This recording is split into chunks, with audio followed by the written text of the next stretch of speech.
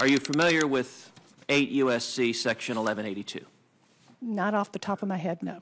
By the express text of the statute, it says, quote, whenever the President finds that the entry of any alien or of any class of aliens into the United States would be detrimental to the interests of the United States, he may, by proclamation and for such period as he shall deem necessary, suspend the entry of all aliens or any class of aliens as immigrants or non-immigrants, or impose on the entry of aliens any restrictions he may deem appropriate.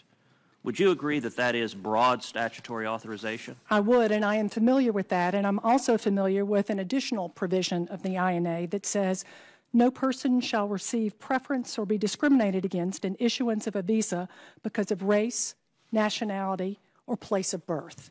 That, I believe, was promulgated after the statute that you just quoted. In the over 200 years of the Department of Justice history, are you aware of any instance in which the Department of Justice has formally approved the legality of a policy and 3 days later the Attorney General has directed the Department not to follow that policy and to defy that policy? I'm not, but I'm also not aware of a situation where the Office of Legal Counsel was advised not to tell the Attorney General about it until after it was over. Thank you, Ms. Yates.